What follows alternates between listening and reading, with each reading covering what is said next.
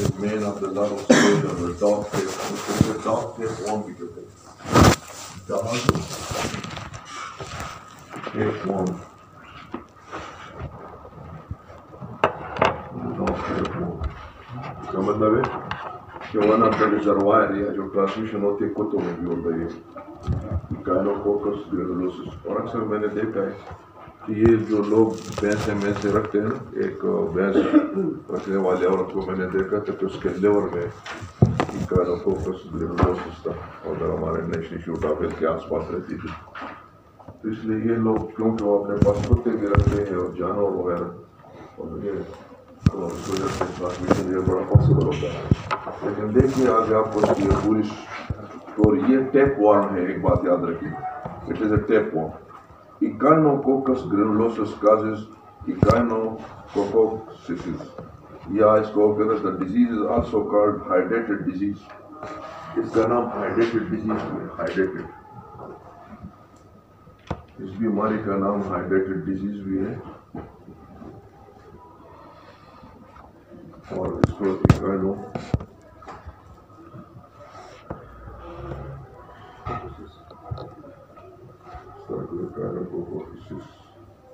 تقریباً ایسے لفظ ہے, لیکن آپ اس پر زیادہ زور دے دیں کیونکہ یہ ایک ایسا سٹیج ہے جس میں ابھی اس کی آپ کو ڈائیگرام بھی ڈرا کروں گا تو آپ کو پتہ چل جائے گا. The Echinococcus granulosus is also known as dog tapeworm, and it causes a disease which is known as the hydatid disease. ٹھیک ہے, it is basically a tapeworm. Hydatid cyst. یہ اس وجہ سے کہتے ہیں کہ ایک ایسا اسٹیج اس کی لائف ہسٹری میں آ جائے گا کہ ایک سسٹ یہ بنائے گا, بالکل لائک دس. تو یہ سسٹ کی وجہ سے اس کو کہتے ہیں hydatid cyst. اس کے اندر پانی ہوگا, ہائیڈرو مین پانی. ایک ایسا اسٹیج اس میں ہوگا, ایک ایسا لارول اسٹیج لائف سائیکل میں کہ وہ ایک سسٹ کی شکل میں ہوگا باڈی کے اندر, اور اس کے اندر بہت سارا پانی جمع ہوا ہوگا. اس لیے دا ورڈ hydatid. ڈسٹریبیوشن کہاں سے ہوتا ہے, کیسے ہوتا ہے؟ Hydatid disease is known to occur in many parts of the world where sheep are in close association with the dogs. یہ ان لوگوں میں بہت زیادہ ہوتے ہیں کہ جہاں پر لوگوں نے دمبے رکھے ہیں شیپ, اور ساتھ ساتھ ان کے گھر میں ڈاگس بھی ہوتے ہیں ان کے ساتھ. یہ جتنے بھی نومیڈز ہوتے ہیں یہ ٹھیک ہے نا, اور انہی کے پاس جن کے پاس یہ گجر لوگ ہو گئے ایسے, ان کے پاس کتے بھی ہوتے ہیں, بکریاں بھی ہوتے ہیں, گائے بھینس بھی ہوتے ہیں, سو ٹھیک ہے, کھانا پدوش ٹائپ کے لوگ, ٹھیک ہے نا. ایسے لوگوں میں وہ کہتے ہیں یہ بہت کامن ہوتی ہے. With dogs and the human are where dogs and wild carnivores are associated with the livestock. یا ایسی جگہ میں جہاں لوگوں کے پاس کتے بھی ہوتے ہیں اور کارنیورس. کس کو کہتے ہیں کارنیورس؟ کارنیورس ان جانوروں کو کہتے ہیں جو گوشت کھاتے ہیں. کارنیورس ایسی جگہ پر گوشت کھانے والے جانور, ٹھیک ہے. اور جو گھاس کھاتے ہیں اس کو کہتے ہیں ہربیورس. بالکل ٹھیک ہے, ہربیورس. ٹھیک ہے جی. تو یہ وہ ایسے کہ جن کے پاس اس قسم کے جانور بھی جو گوشت کھانے والے جانور ہوتے ہیں, کوئی وائلڈ اینیمل سے انہوں نے پالے ہیں یا جو کچھ بھی ہے, اور ساتھ ساتھ ان کے پاس لائف سٹاک بھی ہوتے ہیں. لائف سٹاک کس کو کہتے ہیں؟ لائف سٹاک مال مویشی, بالکل لائف سٹاک, ٹھیک ہے نا. اس میں بھینس ہے, گائے اور یہ چیزیں لائف سٹاک, مال مویشی. ایسے لوگوں میں بیماریاں کامن ہو سکتی ہے کہ جن کے پاس لائف سٹاک بھی ہو, کارنیور جانور بھی ہو, ان کے پاس شیپ بھی رکھے ہوئے, ڈاگس بھی رکھے ہوئے ہیں, سو آن. اینڈ وائلڈ ہربیورس, اور ایسے جہاں پر کہ جنگلی گھاس کھانے والے جانور بھی ان کے پاس ہوں. ہائی انفیکشس ریٹ اکر ان ایسٹ افریقہ. افریقہ میں بہت زیادہ, کینیا جیسے کینیا, یا north Africa, South Africa, India, eastern Mediterranean, middle asset and parts of the south امریکہ. یہ ایسے ممالک بتائے وہاں پر اس کی انسیڈنس بہت زیادہ ہے hydatid ڈیزیز کی. اب کیسے ٹرانسمیشن ہوتا ہے؟ Transmission in life cycle.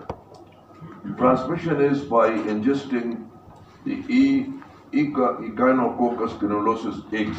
دیکھیں آپ لائف سائیکل جب بنائیں گے نا تو بڑے احتیاط سے دیکھیں کہ کہاں سے شروع ہوگا. ٹھیک ہے نا. وہ آپ کو بتا رہے ہیں کہ by the injection of the egg. پہلے تو ایگز جو ہے انہوں نے ایسے دیا ہوا ہے. فار ایگزامپل ٹھیک ہے دس از دس کائنڈ آف ایگ. انہوں نے ایگ یہاں سے لائف سائیکل شروع ہو جاتی ہے. By the injection of eggs in food contaminated with the feces or hands that have become contaminated with handling the infected dogs. دو چیزوں سے ہو سکتی ہے. یہ food contaminated with dogs feces. کوئی یہ ایگز کہاں سے آئیں گے؟ کسی فوڈ سے آیا ہوگا اور وہ فوڈ جو ہے کنٹامینیٹ ہو چکا ہوگا ڈاگس کے فیسز سے. ڈاگس فیسز کس کو کہتے ہیں؟ Dogs phases. ان کے سٹول سے.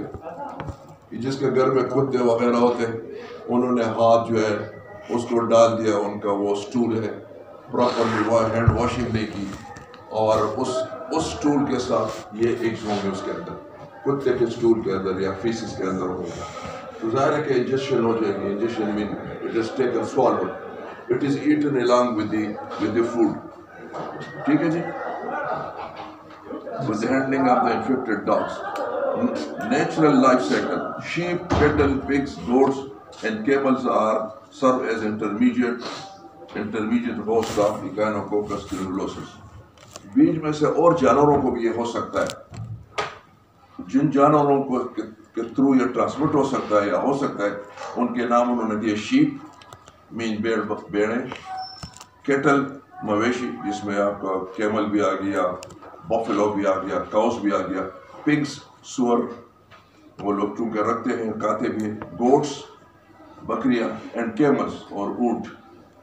دے آل سرو ایز انٹرمیڈیٹ ہوسٹ. ان میں سے کوئی بھی کسی بھی جانور سے یہ ہوتا ہے ٹرانسمٹ ہو سکتا ہے. اس لیے یہ بیماری جو ہے نا اس کو کہتے ہیں زونوٹک ڈیزیز, جو جانوروں سے انسانوں کو پھیل جاتی ہے. زونوسس ZOONOSIS zoonotic disease.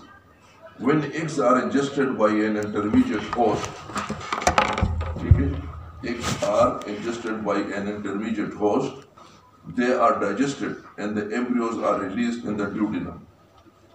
اب دیکھیں آپ کو بتا رہے جیسے میں نے شروع کیا تھا کہ ایک جو انجسٹ کرتے ہیں by an intermediate host, they are digested and embryos are released in the duodenum. کوئی بھی ہو یار let us say human beings ہیں یا جو بھی آپ کہہ سکتے ہیں. ٹھیک ہے جی. سر اور انٹرمیڈیٹ ہوسٹ میں ڈفرینس ہے. فرق ہے نا انٹرمیڈیٹ ہوسٹ میں کہ ایک میں سیکشول سائیکل پورا کر دیتے ہیں اور ایک میں جو سیکشول سائیکل مکمل نہیں ہوتا. ٹھیک ہے نا. لیٹ اس سے ہم انٹرمیڈیٹ ہوسٹ میں آپ کو ڈویژن جب ہم آپ کو پیراسیٹالوجی پڑھا رہے تھے تو میں نے آپ کو شاید بتایا تھا کہ انٹرمیڈیٹ ہوسٹ بتایا تھا آپ کو کہ نہیں؟ یس سر بتایا تھا. انٹرمیڈیٹ ہوسٹ کیا ہوتا ہے اور اینی ہاؤ آپ اس وقت ٹھیک ہے آپ دیکھیں کہ چلو لیٹس سے ایک انٹرمیڈیٹ ہوسٹ ہے کوئی بھی ہو سکتا ہے.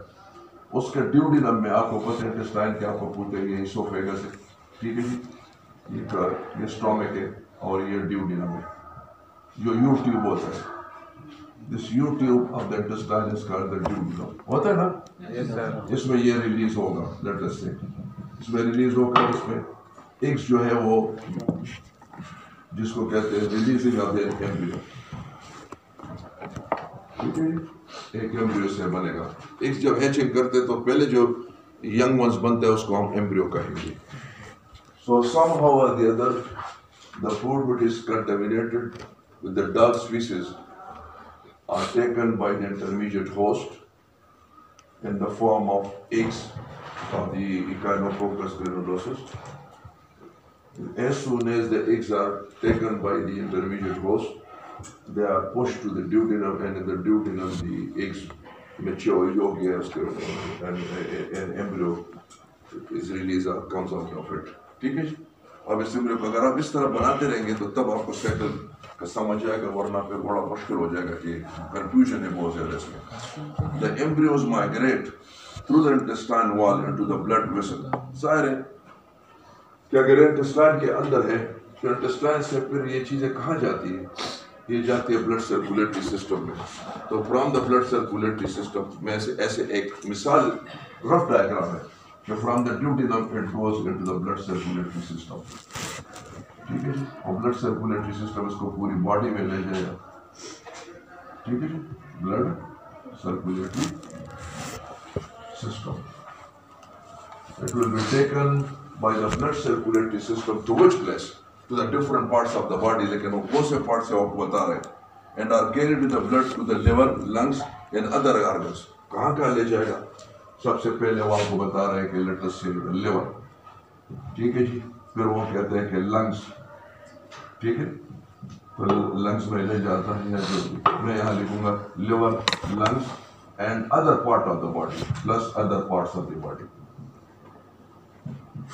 آپ اگر اس طرح ایک رف سا ڈائیگرام بنائیں گے تو آپ کو لائف سائیکل آہستہ سے سمجھ آئے گی, وجہ اس کے کہ کتاب والا لائف سائیکل آپ دیکھیں گے. ہم آپ کو بتا رہے ہیں کہ ایکائنوکوکس گرینولوسس پیراسائٹ جو ہے وہ کس طرح آپ کے پاس پہنچ جاتا ہے. وہ ایسے پہنچ جاتا ہے کہ جن کے گھر میں کتے جو بھی ہے وہ کہتے ہیں ڈاگس کے فیسس کو ہینڈل کیا ہے یا جو کچھ بھی ہے, اور اس فیسس کے اندر جو ہے ایکائنوکوکس گرینولوسس کے ایگز پڑے ہوئے ہوتے ہیں. وہ ایگز میں they are انجسٹڈ by the host جو بھی ہے, اس کے انٹسٹائن میں یہ ریلیز ہوگا, آئے گا ان the form of eggs. The eggs کی جو ہے ہیچنگ ہوگی. جب بچہ ایگ سے بنتا ہے تو ہم اس کو کہتے ہیں ہیچنگ ہوگی اور ایک چھوٹا سا لاروا کی شکل میں نکلے گا. اور جیسے یہ نکلے گا larva from eggs to larva تو بلڈ سرکولیٹری سسٹم کے اندر داخل ہو جائے گی, ادھر سے ایبزارپشن ہو جائے گی. ان دا ڈیوٹینم it is absorbed by the blood circulatory system and taken to the different parts of the body such as the liver اور لنگس. میں نے جو پیشنٹ دیکھے ہیں وہ لیور میں تھے زیادہ, موسٹلی یہ لیور میں بہت زیادہ, اور برین میں بھی جاتا ہے. اب آپ دیکھیں گے کہ برین میں بھی جاتا ہے, بونز میں بھی جاتا ہے, بونز کو بھی توڑ دیتا ہے. سر یہ ڈائریکٹ انسان بھی تو لے سکتا ہے نا, یوں سمجھے کہ یہ انسان تھا, ٹھیک ہے, لیکن وہ آپ کو یہ بھی کہتے ہیں کہ دوسرے جانوروں میں بھی اس طرح ہوتا ہے. ادھر یہ کامن بتا رہا ہے انٹرمیڈیٹ ہوسٹ, کوئی بھی چیز ہو اس کے انٹسٹائن میں جائے گا تو اس طرح یہ اپنا یہ روٹ ایسے لے گا. ابھی ہم آگے دیکھتے ہیں کہ اس کا انٹرمیڈیٹ ہوسٹ ان کا کیا مطلب تھا, کون تھے وہ.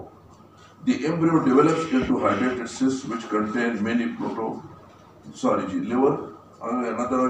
The embryo develops into hydrated cyst. Us embryo سے کیا بنے گا اور وہ میں آپ کو بتانا چاہتا ہوں, اس کو کہتے ہیں hydrated cyst. From the embryos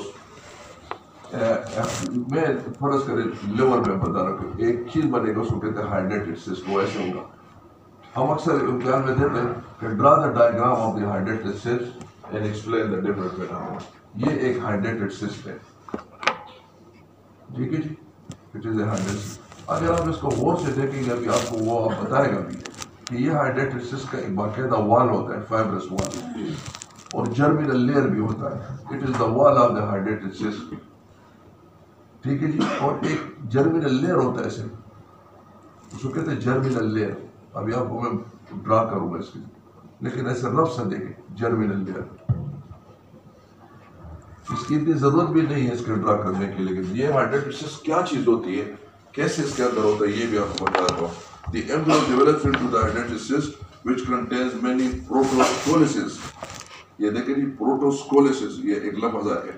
Protoscolices جو ہے actually the head of the parasite. Protoscolices.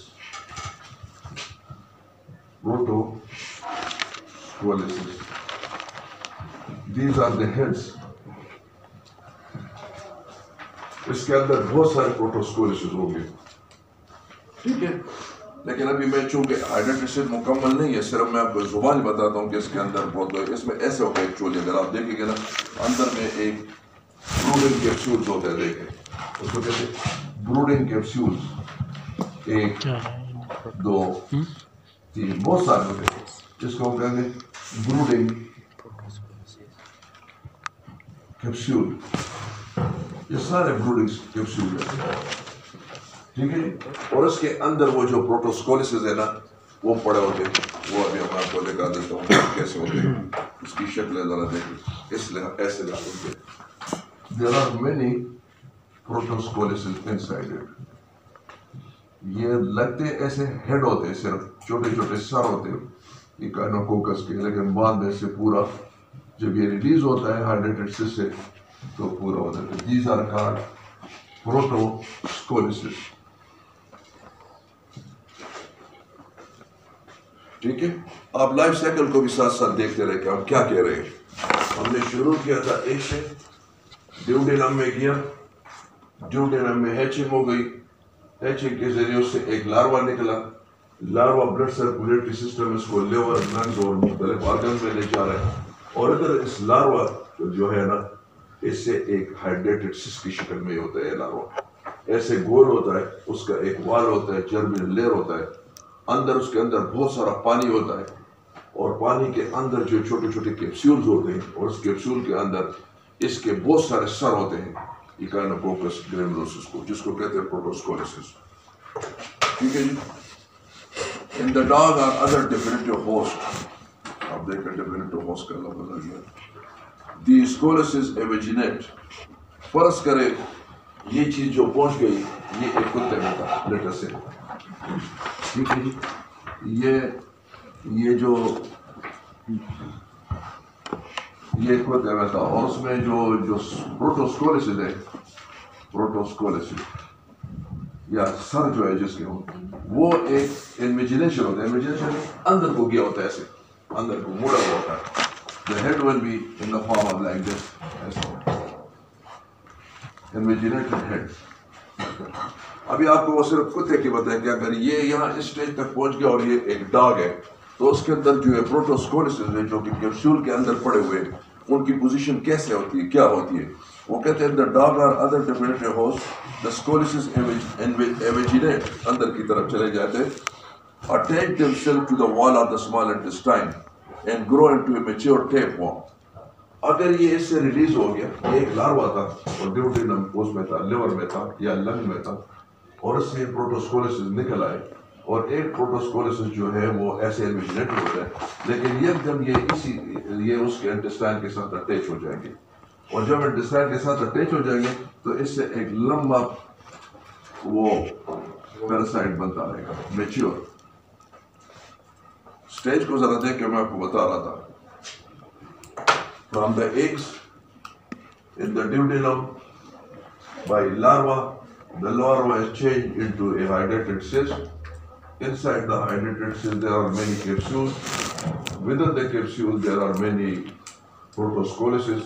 If one of the protoscolices is released in the form of in a dog's intestine, it will attach itself to the intestinal wall of the dog and will start becoming a mature intestinal wall.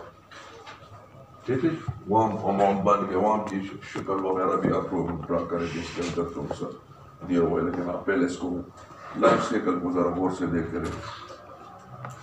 Attach themselves to the wall of the small intestine and grow into a mature tapeworm.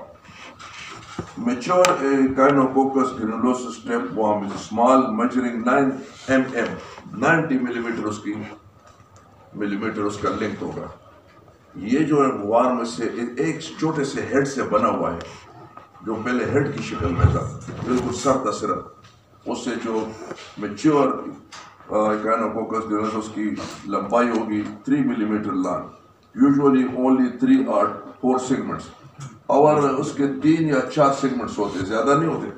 उन्होंने एक दिया हुआ है कि for example if this is the head, और ये और इसके साथ जो उन्होंने सेगमेंट्स दिए हैं वो 3 to 4, 1, 2 and 3, 1, 2 और 3, और ये हेड है इसका। इस तरह एक कीड़ा निकलेगा, small tapeworm, which will be only composed of 3 segments. आपने एक ऐसा टेपवॉर्म पढ़ा था जिसमें 100 के करीब भी थे, याद है ना? Yes, sir. टेपवॉर्म, ये इतना छोटा टेपवॉर्म होगा कि इसमें 3 सेगमेंट्स होंगे और एक इसका हेड होगा। ये भी आपने कहा, और इसकी पूरी लंबाई जो है सिर्फ 3 मिलीमीटर होगी, 3 mm। ठीक है, कितने मिलीमीटर का 1 सेंटीमीटर होता है? 10 मिलीमीटर के, बिल्कुल ठीक है। तो आपको ये उसकी मेजरमेंट होगा। This scolex has 4 suckers and a crown of hooks into 2 rows.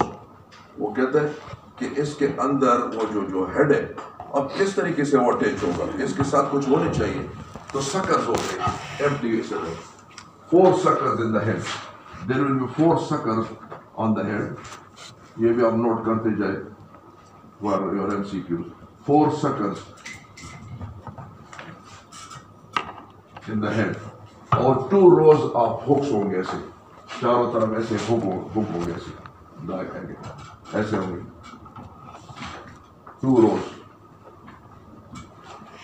2 rows of hooks. اس کے ذریعے سے وہ انٹسٹائن کے ساتھ اٹیچمنٹ کرتا ہے. That the head will have 4 suckers and 2 rows of hair, hooks, and the segments will be 3 in number. یاد رہے گا آپ کو؟ بعض وقت ہم سیکیوز میں دیکھیں گے نا کہ in the dog the Echinococcus granulosus protoscolesis are changed into a mature one which consists of, ہم نے لکھا ہوگا 3 segments, 6 segments, 8 segments or all the above. تو آپ نے 3 segments لکھا ہوگا, ٹھیک ہے نا. تو اس چیز کے اب دوبارہ لائف کو ساتھ ساتھ دیکھتے رہے کہ کیا کہہ رہے ہیں ہم کہ ایگز جو ہے جرمینیٹ ہو گیا ڈیوڈینم میں, ایک لاروا بن گیا. Larva is transmitted by the blood circulatory system and changed into a hydatid cyst. پورا hydatid cyst کا میں آپ کو اسٹرکچر بھی ابھی ڈرا کروں گا. Inside the hydatid cyst there are the protoscolesis of the Echinococcus granulosus. If it is in the intestine of the dog, the protoscolesis will originate itself, attach itself to the intestine and will start becoming mature. The mature form in the intestine of the dog will be composed of 3 segments, 4 suckers and 2 rows of hooks. No problem? No problem. دیکھیے ہم اس میں آگے کہتے ہیں eggs are produced which are released with the detached gravid segments. اب یہ چونکہ mature ہے کسی کے بھی پیٹ میں ہو, ڈاگز یا جو ہم کہہ رہے ہیں, تو دیکھیں میں نے آپ کو بتایا تھا کہ کچھ سیگمنٹ جو ہے ان میں ایگز نہیں بنتے, آپ نے ٹیپ 1 میں پڑھا ہوگا, اور کچھ میں بنتے ہیں. جن میں ایگز بنتے ہیں اس کو کیا کہتے ہیں, گریوڈ کہتے ہیں. گریوڈ یاد ہے آپ کو, گریوڈ سیگمنٹ. اب اس گریوڈ سیگمنٹس میں سے جو ہے نا ایگز بنتے شروع ہو جائیں گے, اور یہ ایگز جو ہے یہ اس جانور یا انسان ہے یا حیوان ہے یا کتا ہے اس کے فیسس سے باہر نکل آتا رہے گا, اور یہ شروع لگا اور یہ ایگز باہر آنے شروع ہو جائیں گے. These are eggs. تو یہ وہ ایگز ہیں جو ہم یہاں سے کہانی شروع کر رہے ہیں. ٹھیک ہے, یہ آپ کو بتا رہے ہیں کہ once the mature Echinococcus is there in the intestine of the animal or a human being, whatever it may be, human being, the dogs. So some of these segments they are producing the eggs. جو segments eggs produce کرتے ہیں دنیا پیراسائٹولوجی میں ان کو بھی uterus کہتے ہیں, یوٹرائنل segments. ہر segment جو ہے وہ eggs produce نہیں کریں گے. Some of the segments which are producing the eggs they are called the gravid segments. اور وہ ایگز جو ہے وہ ریلیز ہوتے رہیں گے اور اس جانور کے فیسس سے میں باہر نکل آتے جائیں گے, اور یہ وہی چکر ہے جہاں سے ہم نے اس کو پھر لیا تھا, اور یہ سائیکل چلتا رہتا ہے. اب جس کے پاس یہ جائے گا اس کا اسٹول, وہ کوئی اور جانور یا انسان ہو, تو وہ یہ لائف سائیکل بنائے گی. ابھی ہم پیتھولوجی میں نہیں گئے ہیں کہ یہ کیا نقصانات کرتے ہیں, اب ہم سائیکل کرا رہے ہیں. ٹھیک ہے نا. No, eggs are produced which are released when the detached gravid segments ruptures. Rupture means ٹوٹ جاتے ہیں. Morphologically, the eggs of Echinococcus granulosus are indistinguishable from those of the Triknoww species. ہم نے شاید ٹینیس سولیم پڑھا تھا یا نہیں پڑھا تھا؟ وہ کہتے ہیں بالکل اس کے ایگز اور اس میں یہاں دیا ہوا ہے انڈسٹنگوشیبل ہوتے ہیں. آپ کو بہت تکلیف سے انڈر دا مائکروسکوپ نظر آئیں گے کہ یہ Echinococcus کا ہے یا ٹینیس سولیم کا ہے. Development in a human host. اب انسان میں کیسے ڈیولپمنٹ ہوتا ہے وہ بتا رہے ہیں. یہ تو انہوں نے کہا کہ ایک intermediate host. when man becomes an intermediate host, اگر یہ انٹرمیڈیٹ ہوسٹ انسان ہو تو پھر کیا ہوگا؟ جیسے اس لڑکے نے پوچھے کہ جی انٹرمیڈیٹ ہوسٹ کون کیا ہے, اگر یہ انسان ہو تو اس کے ساتھ کیا ہوگا؟ Echinococcus granulosus the life cycle ends blindly. اس کی لائف سائیکل سٹاپ ہو جاتی ہے بلائنڈلی. بلائنڈ دیکھ کے اس جگہ کو دیکھ کے دوسرا حصہ نہیں ہوتا. جیسے آپ اسلام آباد میں پھرتے ہوں گے تو کچھ اسٹریٹس پر دیکھو بلائنڈ اسٹریٹ, وہ اس لیے لکھا ہوتا ہے کہ اس کا راستہ بند ہے. جیسے ورم فارم اپینڈکس آپ کے انٹسٹائن میں جو اپینڈیسائٹس پر کاز کرتا ہے وہ بلائنڈ ٹیوب ہے, دوسری طرف اس کا راستہ نہیں ہے, ایک طرف ہے دوسری طرف نہیں ہے. تو بلائنڈلی مین سٹاپ ہو جاتے ہیں. کدھر سٹاپ ہو جاتے ہیں وہ بتا رہے ہیں آپ کو کہ انسان میں جو ہے یہ لائف سائیکل سٹاپ ہو جاتے ہیں. There is no transfer of the parasite to the definitive host except in cases where animal definitive hosts are able to feed on the human remains. یہ کسی اور انسان کو ٹرانسفر نہیں کر سکتا, صرف اس حیوانوں کو ٹرانسفر ہو سکتا ہے, انسان سے انسان کو نہیں جائے گا. کہ جہاں پر ایسے جانور ہو جو ہیومن پیسز پر وقت گزارتے کھاتے ہیں. آپ مجھے بتائیں وہ کون سا جانور ہے جو انسانوں کے پاخانے کھاتا ہے؟ Very good. اور اس وجہ سے قرآن اللہ تعالیٰ نے منع کیا کہ یہ انسانوں کے فضلات کھاتا ہے. ٹھیک ہے نا, یہ صرف اس تک جا سکتا ہے کہ جو انسانوں کے, اگر انسان کے پیٹ کے اندر ہو پھر لائف سائیکل سٹاپ ہو جاتی ہے کہ اور دوسرے کو طرف نہیں جائے گی. لیکن اگر اس کے فیسز میں یہ نکل رہا ہے تو یہ اس جانور کے پاس جائے گا جو کہ انسانوں کے فیسز کھاتا ہے یا اس پر وقت گزارتا ہے. ٹھیک ہے, تو یہ انہوں نے ڈیولپمنٹ ان ہوسٹ میں بتایا. Following the ingestion of Echinococcus granulosus eggs, development of the parasite in the human host is as follows.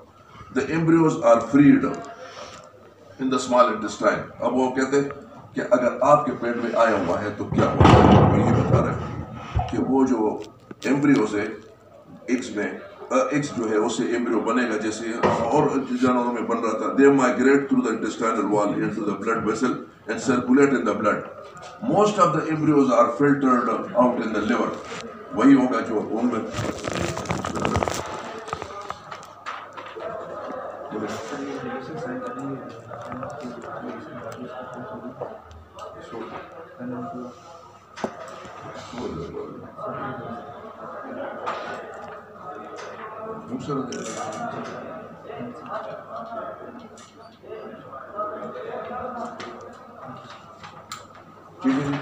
وہ اسی طرح موسٹ آف لیور میں جائے گا, لنگ میں جائے گا. A few become lodged in the other organs such as bones and joints. لیکن انسانوں کے کیس میں جو ہے یہ بونز میں بھی جائے گا اور جوائنٹس میں بھی جائے گا, جہاں پر ہڈیوں کے جوڑ ہے جوائنٹس. دیکھیں اب یہ کمال کی بات ہے کہ ایسے ریکارڈ میں لیا ہوا ہے, وہ بتا رہا ہے. خود کیا کہتے ہیں, embryos become embedded in the tissue and after a few days they form snake-like structure. جیسے یہ انسانی وجود کے کسی بھی آرگن میں جائے گا تو وہ ایک ایسے قسم کے تیلیاں بنائے گا, جیسے یہ سیکس مین لائک یس. ٹھیک ہے جی, ایسے سیکس بنائے گا. اور پھر کیا ہوگا, آفٹر سیورل منتھس اور years they develop into hydrated سسٹ. اور کچھ سالوں کے بعد یہ وہاں جب پہنچ جائے گا تو ایک ہائڈریٹڈ سسٹ بنائے گا. اب وہ آپ کو ہائڈریٹڈ سسٹ کی مکمل تصویر آپ کو بتا رہی ہے کہ کیا چیز ہوتی ہے. دی hydrated cyst consist of an outer thick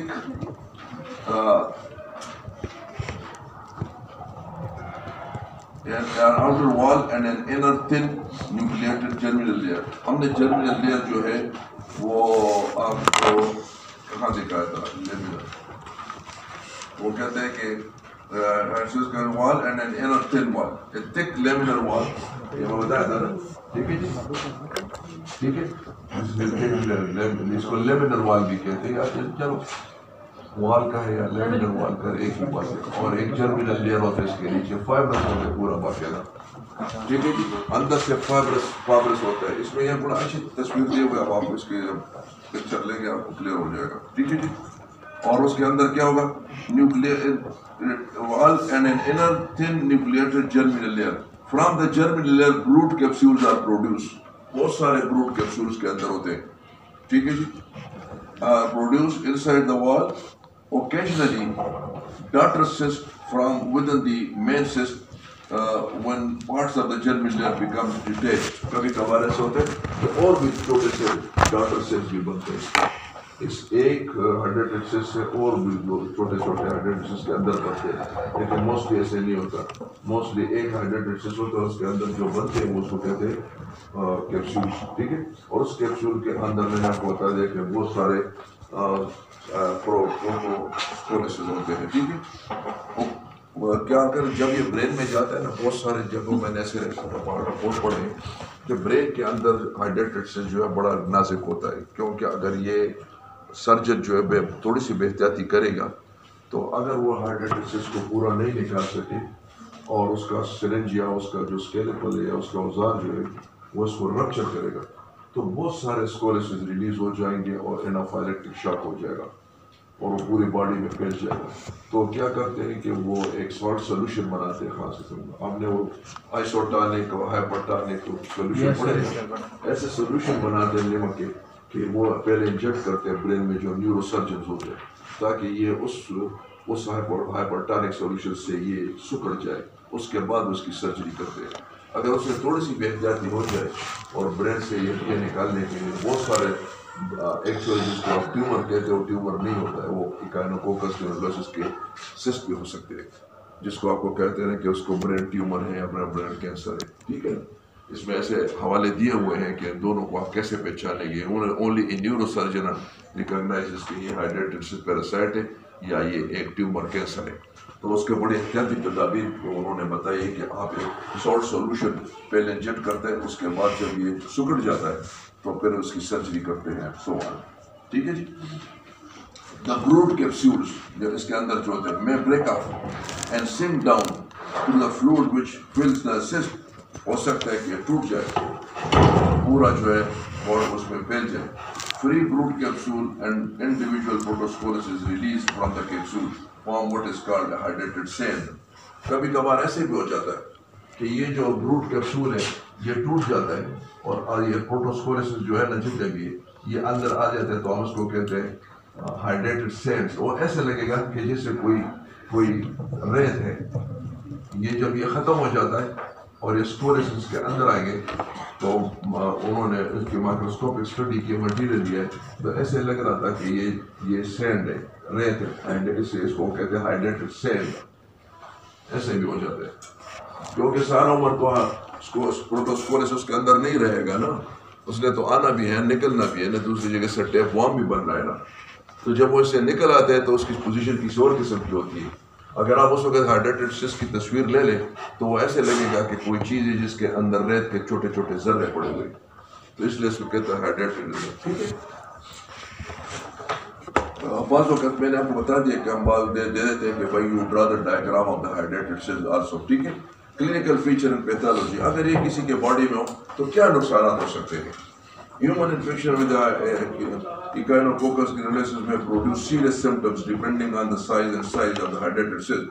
Depend کرتا ہے جگہ کون سا آرگن کہاں ہے, کتنا بڑا ہے, کتنے ہیں, 1 ہے, 2 ہے, 3 ہے, 4 ہے, یہ تو ڈپینڈ کرتے ہیں. اس پر آپ کہہ سکتے ہیں کہ فلانا آدمی کو زیادہ انفیکشن ہے.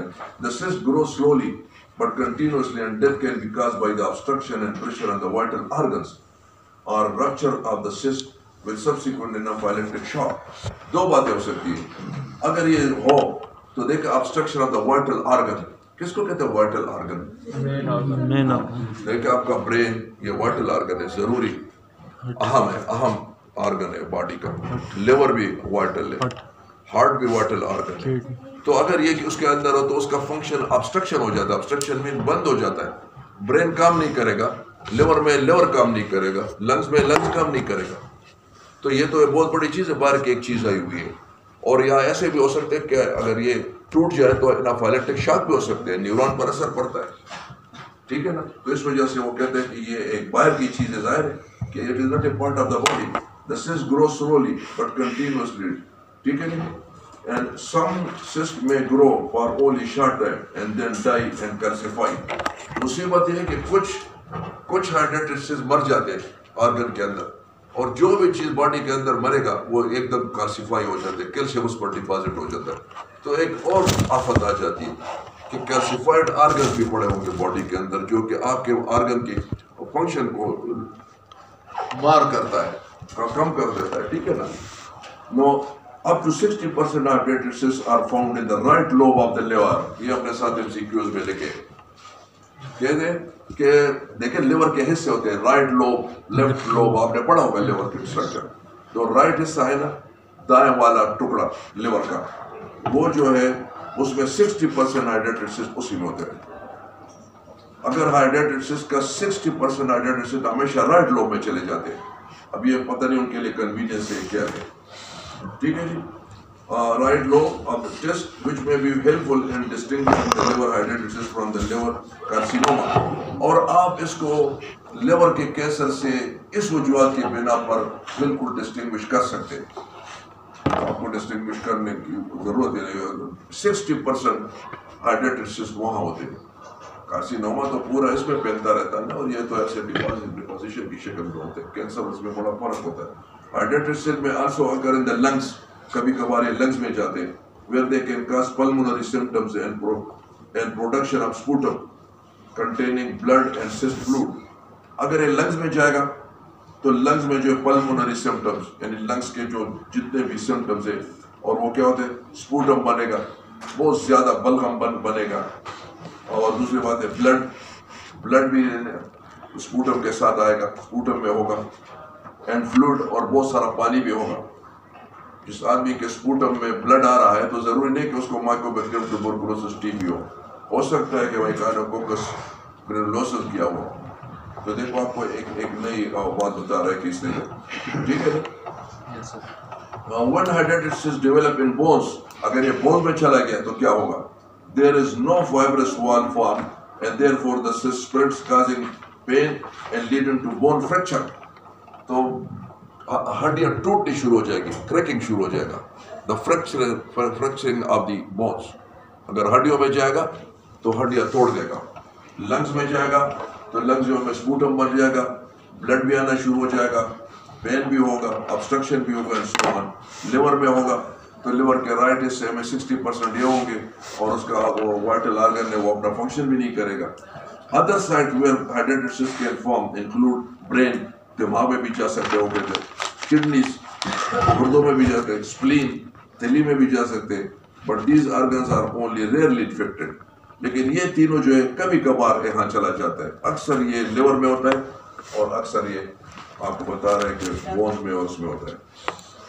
Eosinophilia is not constant feature of the hydatid cyst and minorities کو چھوڑے. Prevention and control کیا چاہیں گے, کیا آپ کو چاہیے کہ آپ یعنی اس سے بچے رہیں. پریکٹسنگ پرسنل ہائیجین, اپنی ذاتی صفائی, کہ ہاتھ دھونا, اور دیکھیں اگر آپ کے پاس کتے جو بھی ہے, especially the washing of hands after handling the dogs and before eating. اگر آپ کے پاس کتے آپ نے رکھے ہیں اور اس کو آپ ہینڈل کر رہے ہیں, اس کو کھانا ڈال رہے ہیں, اس کے فیس ہٹا رہے ہیں, جو کچھ بھی ہے, تو آپ کی ہینڈ واشنگ ضروری ہے before and after the mile. Avoiding unnecessary handling of dogs, غیر ضروری طور پر ہینڈلنگ کتوں کو وہ کرنا, ہینڈل کرنا, وہ اوائڈ کرنا چاہیے. That are in contact with shape, خاص کر وہ کتے جہاں پر آپ نے بکریاں رکھے ہیں, بیل رکھے ہیں, کیونکہ وہ ان کی وہ بھی انٹریکشن ہے. And informing ہارڈسمین and others at risk of the danger of infection. اور اکثر وہ لوگ جنہوں نے مال مویشی رکھے, ہارڈسمین HERDS, ان کو آپ انفارمیشن دے دیں کہ اس طریقے سے اپنے آپ کو بچائیں. ٹھیک ہے. Regular warming of dogs. What is regular warming of dogs? Warming, deworming ہونی چاہیے. کہتے ہیں warming, کیا مطلب؟ Regular deworming آپ کرے گا. اگر آپ کے پاس کتے تو ڈیوارم کرے, کیا مطلب؟ اس کو یار کیڑوں کی دوائی دے دیں. جو کیڑوں کی دوائی آپ وہ لے رہے ہیں تو وہ انہی کے لیے بھی ہوتا ہے, کتوں کے لیے بھی ان کا اپنا ڈوز ہے. آپ ڈیوارمنگ کریں, ہر 6 مہینے کے بعد اپنے کتے کے ڈیوارمنگ کریں, اس کے بھی یہی ڈیوارمنگ. ٹھیک ہے نا. ایلیمینیٹنگ اسٹرے ڈاگس, اور کوشش کریں کہ آوارہ کتے کو ایلیمینیٹ کرے, ختم کرے, نزدیک نہ ہوتا ہے آپ کے محلے میں کسی میں, کیونکہ اس سے بھیجے. اسٹرے کہتے ہیں آوارہ کو, STRAY, جو کسی نے پالا نہ ہو, جس نے پالا اس کو تو ڈومیسٹک ڈاگس لے گیا. Not feeding dogs with the uncooked meat or offal. آپ کتے کو uncooked improperly, ہم تو ایسے کچا گوشت پہ رہتے وہ نہ دیا کریں کبھی بھی, اگر آپ اپنا کتے, اور offal بھی نہ دے دیں. What is offal? What is offal? یہ جو اس کے جانوروں کے کیا کہتے ہیں, سارے اندر سے نکال کے, ہاں جی, نہیں Ojudi. This is ojudi. Offal is ojudi. इसको इंटरेस्टिंग नहीं बोलता ये ना दे दे उसको, ये आप देंगे तो उसमें होगा। और अगर आपने कुत्ता रखा है, स्ट्रेट डाइस के मुताबिक नहीं कहते आपके घर के कुत्ते के लिए, आप इसको कच्चा कुछ ना दे दो, उसमें ये होंगे इसके। Preventing dogs from entering the places where sheep and other intermediate hosts are slaughtered. जहाँ पर आप किसी ज़बाख़ाना है, आप भेड़े ज़बा कर रहे हैं या दूसरे कोई और जानवर, उधर आप कुत्ते न छोड़ें, आपके कुत्तों को वहाँ जाना नहीं चाहिए। And also inspecting the carcasses for infection. और अक्सर एक carcasses mean dead body, मरे हुए जानवरों की carcasses करने हमारा काम तो नहीं, तो वेटरनरी डॉक्टर का होता है कि उसकी इंस्पेक्शन करे कि इसमें तो था या नहीं था। Laboratory diagnosis. Hydatid disease is usually diagnosed clinically with the assistance of the ultrasound scanning. हम अल्ट्रासाउंड स्कैनिंग करते हैं, जिन लोगों के हमने निकाले लिवर में स्कैनिंग अल्ट्रासाउंड से निकला है कि लिवर के अंदर पड़ा हुआ है हाइड्रेटेड या ब्रेन के अंदर पड़ा हुआ है, अल्ट्रासाउंड स्कैनिंग। और या जो उसको इमेजिंग टेक्निक्स, MRI के क्या कहते हैं, MIT, यस, और या CT scan, well these facilities are available. Testing serum for antibodies produced in response to infection. Anti serum भी इसका मिलता है, तो सीरम में टेस्ट भी करना चाहिए। Examining cyst fluid for brood capsule and protoscopes following the surgical removal of a cyst. जब आप सर्जिकल रिमूवल करें और सिस्ट निकालें तो उसको भी कल्चर करना चाहिए और देखना चाहिए कि इसमें है, एग्जामिनेशन, माइक्रोस्कोपिक एग्जामिनेशन करना चाहिए। बस ये इसकी पूरी वो थी useful test for differentiated liver hydrated disease from हेपाटोमा या कैंसर, जिसकी जरूरत नहीं है आपको, ठीक है। आप इसको